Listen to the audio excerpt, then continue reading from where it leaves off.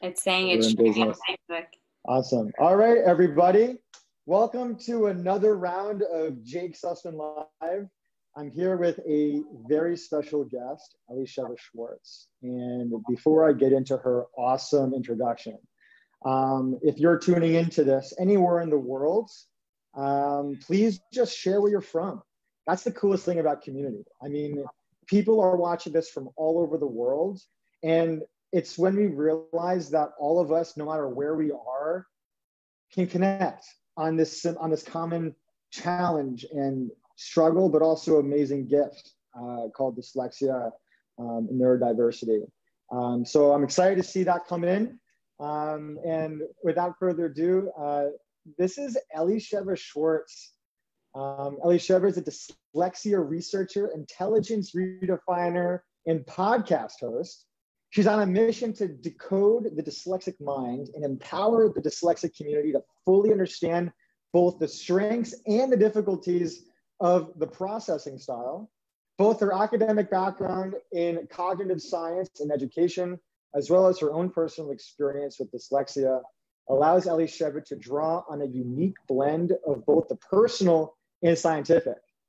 Elisheva often writes about dyslexia, cognition, learning, creativity, and intelligence, and maintains an occasional column at the Creativity Post. And lastly, Elisheva often speaks at universities and conferences, with some of her latest speaking engagements, including the International Dyslexia Association's panel and University of Philadelphia.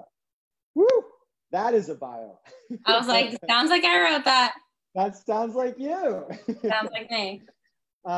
So welcome, really. So let's just kind of start. I mean, that was an incredible bio. You run the Dyslexia Quest, which is, was one of the podcasts, is one of the most influential and popular on dyslexia. And let's just tell us a little bit about your story. How did you get into this space? Why are you so passionate about this? Yeah, absolutely. So yeah, definitely. So I got into this space like nearing almost 8 years now. And I started with a blog where I was interviewing individuals that were involved in strength-based dyslexia research. And it was really like, there's a term in academia that says that all research is me-search, or good research is me-search, because that's the energy behind the questions often are animated by our own life stories. So it was really kind of my own personal project. And I was very much driven by trying to understand who I was in the world and what my strengths and weaknesses were. And like, what was that experience that I just went through of like the traditional educational system? Like, I felt like I got to the other side and I really needed to make sense of everything and what went on. And I was really captivated by questions around what dyslexia is, around individual differences, but also broader questions around what does it mean to be intelligent? What are the different kinds of intelligence? What does it mean to create schools? What are schools out to try to accomplish? What are like alternative modes of education? And there were so many topics that I was interested in. And I just started blogging about it. And as I was blogging about it, I realized that most of the people that were engaging in my content were mostly parents. And at the same time, it was also dovetailing with my own parenting journey. Now I have an almost second grader and a preschooler, and my almost second grader is dyslexic as well.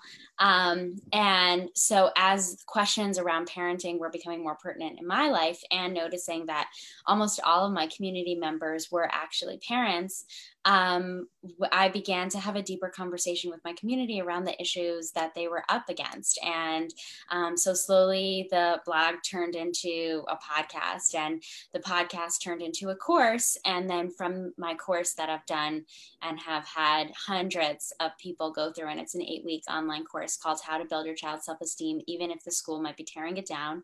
And it really felt like it condensed both what I've learned about how to thrive with dyslexia, with all like the contemporary research in positive psychology, in resilience building, in, really turning barriers into frontiers, and created this interactive process that I was going through with parents, but like I had 2 semesters, so it was biannually. So I had a spring course and a fall course, and it was an 8-week course, and it was a very powerful experience. And then working with parents one-on-one and working with schools one-on-one. Now I'm actually going through a little bit of a transitionary period, and a lot of the Dyslexia Quest. Ooh, transition is a theme right now. Transition is a theme. The whole world's in transition. I'm in major transition right now. The Dyslexia Quest is in transition. And the course that for the entire time that I ran it the past several years has been an interactive online course where I was leading it. Now it's going to be an evergreen course. I'll let you guys know when it's all up on the website because it's not completely completed, but when it will be, you can just go ahead and purchase the course and go at your own pace. So then it will always be available to you, and it can fit completely into your own schedule and your own lifestyle. So yeah, that's mostly what I do. That's what I have done. And the work has kind of taken me on a journey, and I've definitely have come very far from the work that I started when I began. When I began, I was hopping in my car and driving for hours to talk to people that were doing research all over. And I am like afraid to drive. And I remember I was just like, I'm hopping in the car and I'm driving from New York to Boston. And I've never had that kind of like motivation and drive before. And Wow. and I was dealing with those questions around like, is this just when people talk about strengths in the dyslexic processing style, is this something that we tell people because it's like wishful thinking? Is there causality? How much of it is actually evidence-based? That really kind of like consumed my fascination. And as time has gone on, the questions have evolved and shifted and changed. Right. And now I would say that a big chunk of the work that I do is actually working with parents of dyslexic children and mostly adult dyslexics. And I do a lot of work around early childhood trauma and actually shifting the trauma out of their nervous system and clearing up their kind of emotional space so they're not bringing that trauma into the present and replaying those limiting beliefs and replaying that kind of like fight or flight reaction into everything that they're doing. That's what's really lighting me up these days, and we can talk about anything in between. Whew. Wow. Okay, so more of the story is that you're a rock star. Oh yeah, basically. Yeah. Besides, I mean, that's pretty much to sum it all up. You're a rock star. And I mean, there's a few points that I wanted to touch upon, but first off, let's just talk about this podcast for a second. So, I mean, besides the fact that I also have been a guest on your podcast, which was so much fun. Who do you think was one of the coolest people you brought on? What's the cool story that you have? Oh my gosh, because it's gone on for it went on for so long, and it's actually in sabbatical now. And I don't know when I'll pull it out of sabbatical, but it's taking a long hibernating sleep at the moment. Hibernation's okay. Hibernation is okay. And when I started it, there was no other dyslexia podcast. There was like, I was the first person to do something like that. And so that was exciting, kind of new frontier to tackle. I've had so many interesting guests, and I think that the guests have reflected my curiosities at different times and really where the energy and momentum was for me. So I've had so many guests that were dyslexia specific, either talking about dyslexia research or work in the dyslexia world. But I also have so many guests that are talking about issues that are relevant to somebody that is raising a child that is dyslexic, or they're curious themselves about individual differences in learning. So like I said before, I'd have on people that have done research or written about intelligence, ability, different things having to do with, is talent, nature, and nurture, and what the science says about that, about epigenetics. We were talking a little bit before the show went on. You said, what do you know about dyslexia in boys? And I said, I actually had somebody come on the show, and he was talking about, he wasn't talking about dyslexia in boys, but he had an entire book talking about, the kind of secret reasons why boys are often struggling in the traditional school system. So we tend not to think about it, but statistically, on average, boys are actually not doing as well as girls in the traditional school system. And there's several other places, there's several other domains where boys are actually falling behind girls. And of course, when you add a learning difference, that just amplifies it. But that information and the research that he's done, he did outside of the domain of learning differences, but it's very applicable to the domain of learning differences, where you see people that they have all their frustrations with learning, and that's really interacting with all this other stuff. Maybe, you know, on average, boys being more boisterous or having more energy or whatever the other topics are. Right. Very interesting. Yeah. I mean, look, I mean, for those of you watching that don't know, I also, I run a mentorship program for kids with learning and attention challenges around the world. And part of what I've seen is boys in particular have had a more challenging time embracing the fact that they don't need to be like their friends. They don't have to do exactly what their friends are doing. And girls also, it's really both ways, but I've just seen more pronounced with boys that they don't want to be different because that means that they're going to get made fun of. And I think it's something that's super important to talk about and not overlook. And I really appreciate you talking about that. Yeah. Well, what I was going to say before we put the recorder on, and then I was like, you know what, I'll hold it for the video, is that on average, and this isn't true for all boys or all girls, just when we look at statistical averages, boys tend to externalize their frustration or anger symptoms, which means whatever is going on internally, they're going to want to project that outwards, where girls tend to internalize. So that means that whatever is going on, they're going to kind of like project their unhappiness inwards. So for boys, you're seeing higher levels of aggression or acting out, and for girls you see higher levels of depression, eating disorder, cutting, things where the energy is going inwards. So I mean, if you talk to teachers that teach in separated classroom, boys and girls, if a teacher's walking into a third grade boys classroom or a third grade girls classroom, for a variety of different reasons, those tends to be very different experiences. In a third grade boys classrooms, they tend to be more boisterous. There tends to be more energy projected outwards on average. And of course, there's so many people that don't conform to that statistical slope, but it still exists. And for that reason, often the frustration can be more palpably felt by boys, because boys will often act that out, whereas a girl that may be more socialized to people please and is trying to put her best foot forward and her best smile forward, she might only break down to her mom or dad at the end of the day, or might have other coping mechanisms where she's swallowing her frustration or pushing it down, or only letting the closest people to her, only letting the people closest to her to really notice that. So it's not true for everybody, but it is true for a statistically relevant number of people. Right. Absolutely. I mean, I just can reflect on my past, and I severely struggled like this because all I wanted was to fit in, was to have people understand me and see me. And no one did. People just did not get it. And I was so confused. And that's what started to catapult this downward spiral in sixth grade, of where I ended up becoming full of fear, anxiety, and stress. I had super high anxiety. I developed tics. I wasn't sleeping at night. And this was because, there were multiple reasons. Another reason was the fact that I was just labeled a behavioral problem, when in reality, there was so much more that was going underneath that schools they weren't willing to look at. And with all of that compiled, I hit a breaking point. Yeah. And that's when I was just pulled out of school without a plan. My parents were just like, you just can't be here anymore. It's not safe.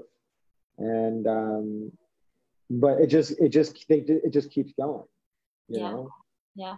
I have a whole spiel on behavioral problems, and I have a lot to say about it. And often schools and teachers and people that are involved in education, if they're experiencing behavior that's really challenging or troublesome, and then they get some kind of like diagnosis or term like the behavioral issues, then all of a sudden it feels like it makes sense, like this child is acting out because they have behavioral issues. But behavioral issues is actually not a reason why a child acts out. We need to peel the layer behind the onion, and we need to ask, why does this child have behavioral issues? Absolutely. And so often that extra layer doesn't happen. So the same thing is, we say the same thing around like anxiety issues. Oh, this is a child with issues with anxiety. This is a child with behavioral issues. And then we stop there and we forget that all behavior that child is acting in, they are communicating something and it works for them in their experience and in their life. So then the question is, why is it easier for this child, or why does this child get a payoff acting out behaviorally rather than doing the other stuff? And there's always a reason. And that's why I really encourage parents and teachers to look behind the label behavioral issues and really try to get deeply curious with what's going on in this child's world. What are they trying to articulate? And why is it that it makes more sense for them that they act out in this way, when all children want to do the right thing, and all children want adult validation, and all children want that praise. But sometimes in order to get that praise, it's less worth it than the alternative. So getting curious about all those things, I think, is really important. Right. I mean, just to add to that, there's a story that I love to use because it's so clear. It's the story of this, it's like 13 and going to karate. And so excited to go to karate. He's been practicing so much to get to the next belt. All of his friends are doing it together, and he loves karate. And all of a sudden, goes to karate, goes to the test. Mom's waiting in the car, comes back crying, hysterical. I hate karate. Why'd you make me do this? I hate you. I hate myself. I hate this. I'm never doing this again. Just hysterical. And if you look at it, one can easily be like concerned saying that a child's saying, I hate myself. But in reality, if we go one step underneath that, we just found out that not only did he not pass, but there's a fear of social isolation because now all of his friends are moving forward and he's stuck behind, or she's stuck behind. It doesn't matter. But the point is, there's this fear element of I'm now not going to be with my friends. And that's the result of the behavior. And I just think you're absolutely right, because I believe that everything that we hear, everything that we see with anyone is the surface behavior of what's happening underneath. The way that I talk to my parents is going to be different than how I talk to my friends, maybe. We always change how we communicate. Maybe it's going to be different than how I talk to a teacher or a professional. And I think that's just something to remember, that we all have to adjust how we communicate. But at the same time, there's this piece of expression that perhaps instead of saying all of those reactionary words and that kind of behavior, perhaps the behavior is happening because there's a lack of vocabulary to pinpoint on the emotion. Yeah. And I think that's something that, schools, I can't find me a public school that teaches emotional intelligence as a course. I've not found one yet, but that's something that I think is so important for all of our kids as they go through their next phases of academics. So. Yeah. I'd like to say one more thing about this though, before we wrap up. When I say that all behavior has reason, and that we have to really deepen our curiosity around what the child's trying to say or why it makes sense for them to act that way, that doesn't in any way mean that I think that consequences, firm boundaries, clear yeses and nos, or clear agreements about how a child should show up in a space, whether a home space or a school space with clear consequences, is not a good thing. I think that you can implement all of those, but I think how you go about thinking about the solutions that you're going to create around this child has to be informed by really understanding the why around how they're acting. So at the same time, I think we can get curious about their why and we can address the behavior. And sometimes parents, when they hear that and when they deepen their practice of really deepening their empathy and trying to understand where the child's coming from, sometimes it feels like, am I not supposed to give this child a limit, or am I not supposed to give a child a consequence? And I'm here to say that you can definitely do both. You can definitely at the same time clearly express to your child with what's okay and what's not okay in this space and what will happen or what the consequences will be. And at the same time, know that there's a reason that they're behaving the way that they're behaving, and hold both at the same time. Brilliant. Brilliant. Can I add a piece into that one? Yeah. I think that's wonderful. I want to also add that the word "I'm sorry" is so overly used. It could be, I mean, look, I used it when I was younger to get out of, to be like, to clear up space when I forgot to do the dishes.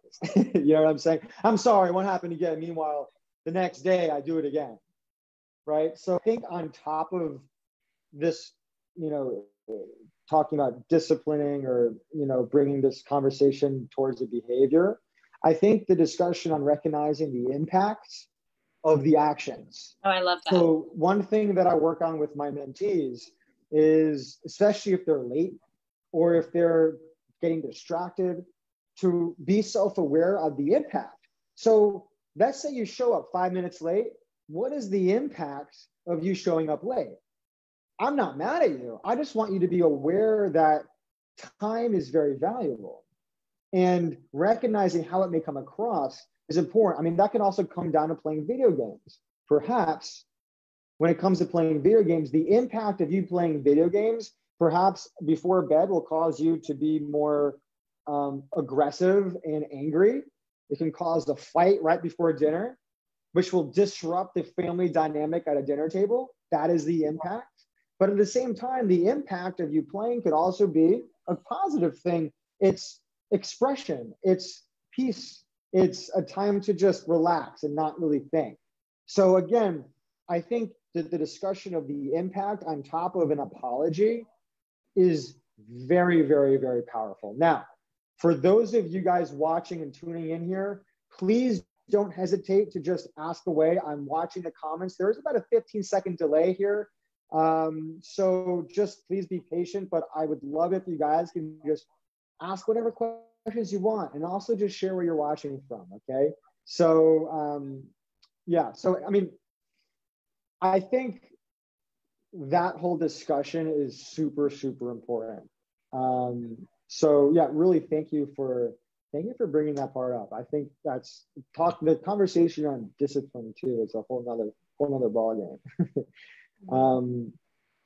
I think as it comes to trust, if a child, when I would come to my parents about something, if it was anything, it was never met with anger or attack, as in I'm mad at you now, because I came to them about something that I did, no matter how bad it was. I didn't do that much bad things, but right. That's just not okay. So the point, no matter what it is, if your child comes to you about something that they did and they need help, the worst thing to do is to get angry at that moment. Being disappointed is another part.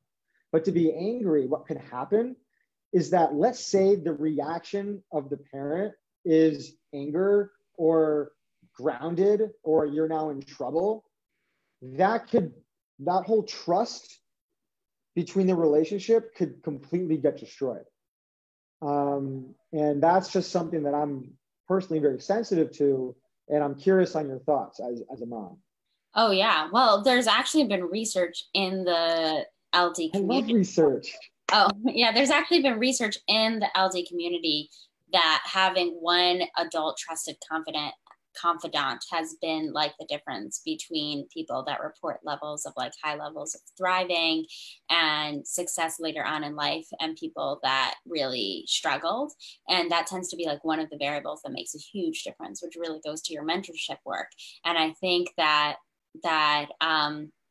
a lot of the work that I do with parents is really supporting parents to help them know how to navigate this space. And the space can often be really challenging for parents because there's so much going on when a parent is holding space for a child. So, you know, very often children will act out around the people that they love the most because the attachment feels secure. So all of a sudden you have this child that is perfectly behaved in school, and then they're perfectly behaved with their tutors, and then they're perfectly behaved with their sports coaches, only to have like a complete meltdown at the end of the day with the parents. And the parents That was me. yeah. And the parents are saying like, you know, I feel so unappreciated. You know, this child holds it together for everybody else, but then they dump on me. And little do they realize that this child doesn't feel safe to disintegrate, but really they're maxed out of their capacity. They're completely maxed out. They need somebody to literally and metaphysically hold them, and so that they can just, you know, really collapse, and they didn't feel safe the whole day. So this is coming out with people that they feel safest. You're also going to have every single power dominant situation between a parent and a child. So the children are going to be trying to, you know, do power plays, manipulation, all that kind of thing. And who knows somebody's weak spots and buttons to press more than a child? A child's going to know exactly where to press the buttons, where to manipulate. And at the same time, parents are often projecting so many hopes and dreams onto their children. They're often putting on their shoulders of their children unconsciously hopes for them to be to mirror back to the parents that they're doing a good job, or that they're putting hopes of success onto their children. There's all these like complicated things that show up in the dynamic. So sometimes you have somebody that, you know, if that man or woman were to be a tutor for the next door neighbor's child, they would show up and be like an amazing, non-judgmental, supportive and encouraging presence. And then all of a sudden it's their child, and all these dynamics come to play, right? The child knows exactly their parent's buttons. The parent feels triggered because the parent maybe feels guilty that the way that they've intervened, or the speed that they've intervened, or maybe they feel guilty about the amount of resources or attention that they can give the child, or the parent feels like they're a failure, or the parent feels like you know, that they wish that their child would be more successful so that they can prove to their brother and their sister or their mom. All these dynamics begin to come so much. They're friends. They're friends. What I often hear is that parents would be okay, like they would have an easier time handling the child acting out or the child's tantrum. But then when the child does that in front of the tutor or in front of the neighbor, then all of a sudden the parent, instead of tending to the tantrum, is feeling embarrassed because they feel like they're not a good parent because the tutor is watching or the teacher is watching, or there's all these dynamics that make it an extremely challenging relationship. Right. I mean, and also on top of that, because look, kids are kids. You know, they have their desires and their craves and their insecurities and their lack of emotional vocabulary, which is something that's our job to teach kids how to have this emotional vocabulary. And I really think, and this is something that I've seen with the kids that I work with, is, you know, as a mentor, we have a very different role because we're not here to really fix a problem. We're not here to really kind of coach them through stuff. We're here to really be with them because we can bond over a similar pain, emotional pain, which is what they're currently going through. And that's what we've gone through. And we can now connect on this very deep level that teachers or their peers may not be able to understand. So what happens is when we have this level of trust, and this is something that I talk to parents on also, which is bridging the gap between parent authority and your kids. You know, parents are always like, oh, they're playing video games all the time. So I'm like, when was the last time you actually joined them? You know, when was the last time you entered their world? Something that we do very successfully is enter kids' worlds on their turf, because that's where we believe that they're going to open up, and they have been. And it's amazing, because why would they want to open up if they're not in a safe environment? School, not a safe environment. Sitting in a chair, talking to someone, perhaps could be, but there's a lot of trust that has to be built. Imagine doing it in their world. And by doing that, you bridge this gap. And now they look at you as someone a little bit more than just an authority figure. And that's why for parents that are struggling to connect with their kids, especially dads, okay, connect with your kids by entering their world. It doesn't matter about entertainment. It doesn't matter how you feel. It actually matters about the connection. It matters about the connection is the priority. So we can just kind of fake it till we make it a little bit on, you know, pretending that you're entertained if you don't like playing Minecraft. But you know what? How about let's have our kids teach us how to play. Let's have our kids teach us how to, you know, collect their hobby, or if they like a sport or music or whatever that is. And they may resist at first, but be resilient, be consistent with it. It really is amazing what happens when they let you in their world. Yeah. And that, did you want to say something on that? Oh my gosh, I have so much to say about it, because I think that's a really linchpin concept and idea. And I think that parents often begin this journey and they come with like this real, they come kind of like facing this, the whole pretzel about like, I'm going to figure out a way to solve the problem. I'm going to figure out a way to fix it. And they put on their fixerman hat and they're in fix. And what often they forget is, yes, it's important to really show up to the opportunity as parent and think, what can I do to fix the situation, and to brainstorm and think about what the problem is and what the possible solutions can be. But at the same time, one of the most powerful and pivotal things that they can do is to truly witness their child and be a space where their child can fully feel seen and recognized. Thank you. And, yes. And often that takes a little bit of a light switch. It takes a little bit of a pivot from parents to pivot from, when my child comes to tell me something, that means that I'm responsible to come up with a solution. And so every time they're saying something, either I'm trying to come up with a solution or I'm shutting them down, because personally, my own nervous system, I'm overwhelmed by the fact that there's another thing that I need to solve, or I can't come up with a solution. So I'm subconsciously repressing what they're saying, because I don't know how to be helpful here, or I don't know how to fix it. To really recognizing that one of the most potent and powerful things a parent can do is to really be a witness to their child, and to help mirror back to their child what's going on, and that their child that the parent sees them, and that the parent sees them in their magnitude and in their potential. And actually, in the work that I do with adult dyslexics, and I do a lot of work where I have a specific— Yeah, let's talk about this. You do, right. Yeah. Let's do it.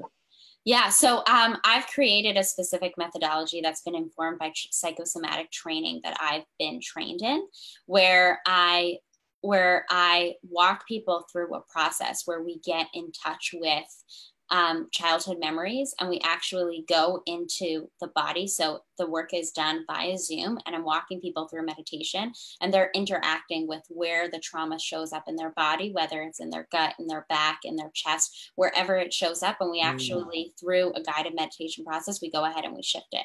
And there's a bunch of things that I walk people through. And one of the things that I walk people through is people get in contact with those earliest memories that they've had a very specific feeling. So whether we're working on guilt, whether we're working on feeling not enough, whether we're working on feeling like shame, whatever it is, we get to the earliest memories.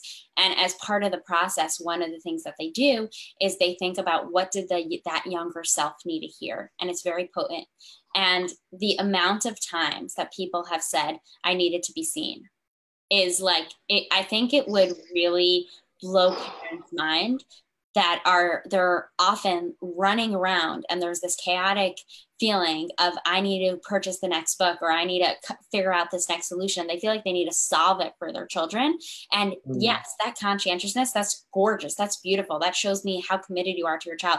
Keep doing that. But also make sure that on that essential level, that child is being recognized and that child is being seen, because sometimes all the running around trying to solve it actually perpetuates the child not actually feeling the parent's presence, and that the parent is there and that the parent recognizes and that the parent sees. And so often adults tell me, and they say, like, honestly, if somebody would have been able to really, if I would have felt that somebody was really witnessing the extent to the challenge and they didn't even need to fix it, they just needed to be like, hey, whatever, I see how crazy this situation is. I see how it's running you down. I see how it's making you feel frustrated and agitated, and it's not fair. Like, how potent that little conversation would have been, life-changing. Right. And can I just pause you for a sec? For you, for our amazing community watching this, I want to have a moment of vulnerability. Okay. We are here together because we are all coming here through a common struggle, whether you're a parent or whether you're a young adult or even a child watching this with your family. Was there a moment when you did feel misunderstood? Oh, I felt, I don't know if you're talking to me or if you're talking to everybody. I'm talking to you. I'm going to talk to you. I'm talking to you, but I'm also talking to our community. Yeah. Yeah. And if there was a moment when you felt misunderstood and you feel like that is impacting your parenting, but at the same time, how your child is being impacted by being misunderstood. So I'll give you two options, because I know this is very vulnerable, and we are all live watching this together. You can either comment your story, or you can just give it a heart. And by doing that is a recognition for your own self that it's okay to talk about it, to share about it. Because most likely there are going to be people watching this and reading this that are going to have very similar experiences. So I kindly ask you, please take a minute and let's, and I want to ask you too, Elisheva, then I'll share about mine. Do you feel that your childhood, whether you were misunderstood or not, impacted your parenting? And if so, is that a good thing or a bad thing? Yeah, absolutely. I think I felt extremely misunderstood as a child, perpetually misunderstood. And I think it left me feel very disoriented because I really struggled to make sense out of my experience, which is what ultimately led me to create the Dyslexia Quest, because I had this really potent sense that I had to make sense out of my experience. Right. And I had to figure it out. But I remember just really being baffled. Like, in some environments, I remember feeling like I was the smartest person in the room, only to be in the next environment and feel like I was the stupidest person in the room. And I was always trying to make sense of, like, am I smart? Am I stupid? Am I capable? Am I not capable? Am I made for success? Am I not made for success? And I really couldn't make sense out of it.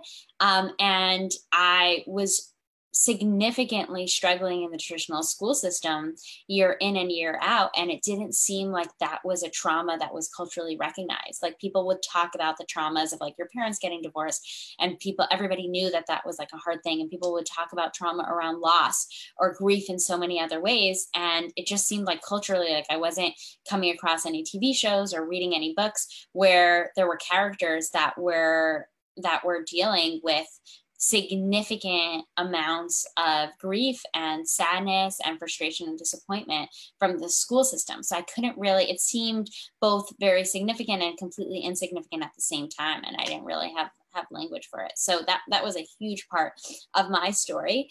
And I think that the process of learning to not gaslight my own experience, which means that, like, if I am feeling something, or like if I'm feeling tired, or if I'm feeling hungry, or if I'm feeling overworked, to not tell myself like, oh, no, you're not, just work harder, to really meet myself with understanding and care and empathy internally has been an intentional relearning, and has been a long road to teach myself. And I think a big part of that is not having adults call out articulately what was happening with me in school, and how it's impacted my parenting. I think it's both, like, I think that like deep listening and deep empathy is really like a gift that I give my children.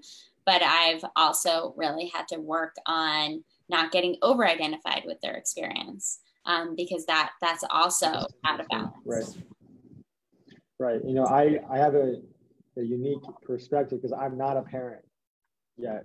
And I think it's good to talk about this. And I appreciate you sharing that, because as the kid, right? Because there's two sides.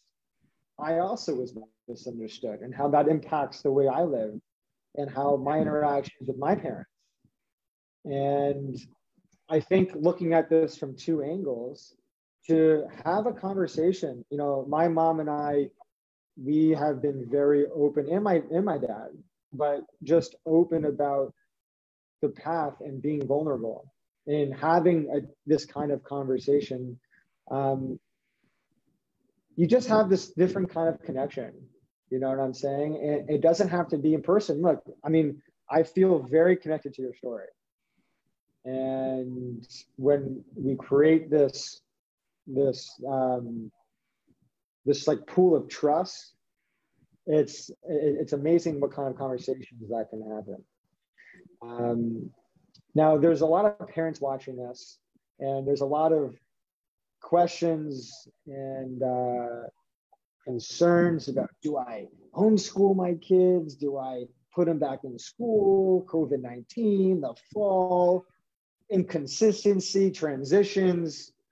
What do you think? Like, what are some thoughts that parents can take away here as we start to prepare for this bizarre fall? Yeah, I think that there are so many variables in figuring out what's right for you and your family, in terms of where you live, in terms of your family's own makeup, in terms of who's immunocompromised, in terms of your own family priorities. And like, there's so many million different factors. But I would say that parents need to keep in mind that everybody that's in your child's grade level is going through a global pandemic at the same time. And so there's going to be like disruptions throughout. So keep it in perspective that this is not an ideal situation. And what children really need is they need to have that kind of like connection with their parents, where they feel seen and they feel heard by their parents. They need to be up to something that feels challenging, but that doesn't blow them out, which is, parents need to be thinking of what psychologist Lev Vygotsky called a ZPD, which means zone of proximal difficulty. So you want to try to make sure that your children are engaged in something that feels challenging, so that there's that sense of meaning and purpose and what we call sweet sweat, but at the same time isn't blowing them out. And I think parents need to also know that if their ideal situation that they know intellectually would be ideal for their child isn't possible right now, because of what parents need to do for their work situation, if parents are working at home and children are homeschooling at home, or because of health situations or whatever it is, that's okay too. And that parents can witness this kind of like dissonance. They can witness that, like, oh, I know this is not best for my child. And at the same time, we need to do that and really have compassion for them, have compassion for their children, and have compassion for the situation, because it's a really hard situation. It's an incredibly hard situation. Everybody's dealing with different things. Everybody has different things on their plate. And some people have really significant things on their plate that are having real significant impact in their children's life. And there's not always something you can do about it, besides for extending compassion to yourself and the people around you. And what that will actually do is it will keep you open and available for your children to come and have those conversations with you, because instead of them sensing that you're a nervous wreck and that you're anxious and that you wish things were different, and you're generating all this anxiety for your children to help them because you want them to know how much they care, but instead your children don't feel like you're open and receptive to connecting and to hearing them. Instead, they'll feel like, oh, you're a presence that they can come talk to. They feel like your energy is welcoming and warm, and that will go very far in long-term establishing that bond between you and your child, and that connection that hopefully will have far more longevity than the pandemic, God willing. Wow. So where can people find you? Yeah. I mean, you're just totally, I want to work with you. I mean, I think you're amazing. You're actually amazing. Oh, And thank you. whoever has worked with you, I'm sure has been, totally blown away, and, you're changing lives for a living. And that's something that we all should really look up to and say, you see an issue, a challenge in our education system, and you are providing a resource to families to better reach their kids and to better understand themselves. That is, what better life mission is that? I mean, like, it's amazing. So where can people find you? And I'm going to post your website also on the comments. Yeah. So the best way to reach me is through my Instagram, the Dyslexia Quest. And on the link over there, parents or even older teens, young adults that want to work through some trauma, specifically sustained early childhood trauma, specifically around the educational school system. That's really where I specialize. You can reach out to me via the link on Instagram. And then very soon, the How to Build Your Child's Self-Esteem course is going to come out, the Evergreen Edition. And then you guys can download that and go through it at your own pace. And that's basically where to find me. And then, of course, we have all the archives on the Dyslexia Quest up on any podcasting app. Make sure you guys watch our interview on the Dyslexia Quest. Yes. It was wonderful. I think it was the last one. So the last one. It's going to be right there on top. Right there on top. Yes, so exactly. We'll get a little swap of roles here. So this is very cool. I mean, what's it like being the guest now? I mean, you've been totally like rocking the host game. And I have a lot of pressure. Guys, I don't know if you can see, but I'm freaking out because I'm the host now. But no, I'm just joking. You do. Yeah. So yeah, I mean, it's great. So guys, please reach out to Elisheva. She is amazing.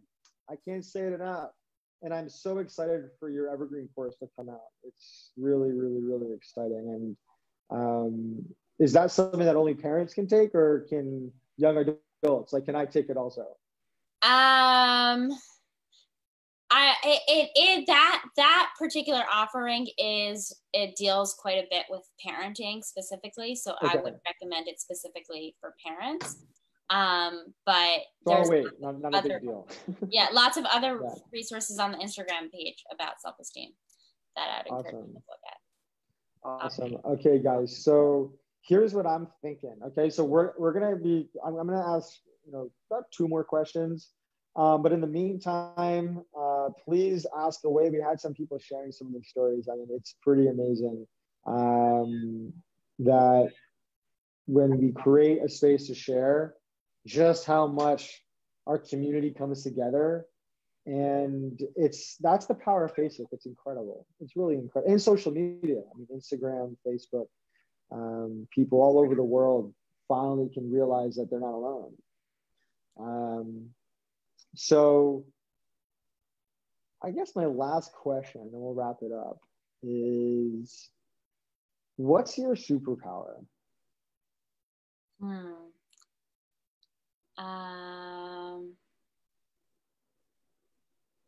I think I'm a healer. I think I create spaces for people to heal in. I like that. And now you've created something that you're using that every day. I like that a lot. So really, thank you so much for joining. And is there anything else that you'd like to leave us with? I think you wrung me dry for tonight. All right, we are dry. Okay, I think that's a good thing. It's a great thing. It's a great thing. And guys, just again, make sure you follow the Dyslexia Quest on Instagram. And you'll follow all of the updates on what's going on. And I'm going to hang out after this on the comment section, and I'll be available. And if you do have any questions about our mentorship program, please feel free to reach out to me. It's the Discovery Superpowers Mentorship Program. It's phenomenal. We're really changing lives. I mean, I really feel like that we should team up at some point. It's going to be great. So please feel free to reach out to me. If you have questions for Elisheva and you want to reach out to me, I'll be happy to pass it along to her, or you can just comment to her directly. And guys, thanks again for joining us here. And thank you, Elisheva. Perfect. Have a great night. Have a great too. night, everybody. Bye-bye. Bye.